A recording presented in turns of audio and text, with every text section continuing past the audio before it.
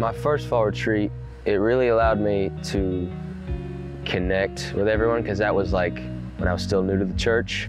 Well, I've been going to this church for like about 3 years now, maybe.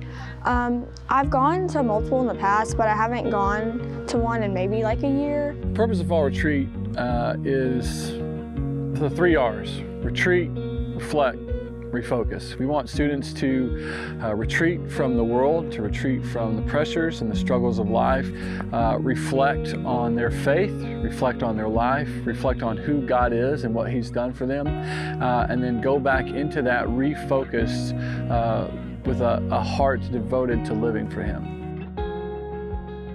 I've had a lot going on in my life, and I haven't really been giving God the time He needs. I thought that fall retreat would be a good way for me to finally just sit down and give Him like the time that I need to be giving Him and like the attention that I need to be giving Him. It's almost like time stops here and you can just think back and talk to God about everything.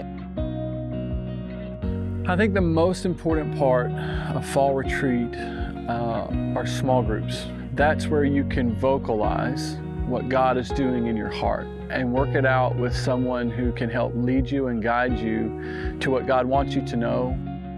I was definitely looking forward to the small group conversations because those get really deep, they get really intense. It's brought my struggles to light a lot of times, and it helps me know that I'm not alone in the stuff that I go through. When you take a weekend to kind of unplug from everything, and in a way sort of fast from technology, fast from social media, withdraw from the world, you're able to hear and see God more clearly. So I've just heard some like things that have been said by Sean, or just like verses like during time alone with God that I'm like, oh, that can really apply to my life right now.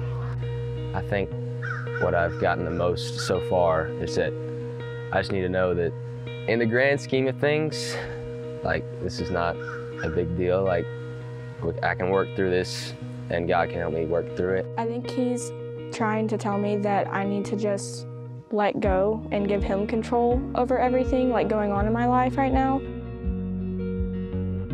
I think a weekend like this can legitimately make a life-changing impact.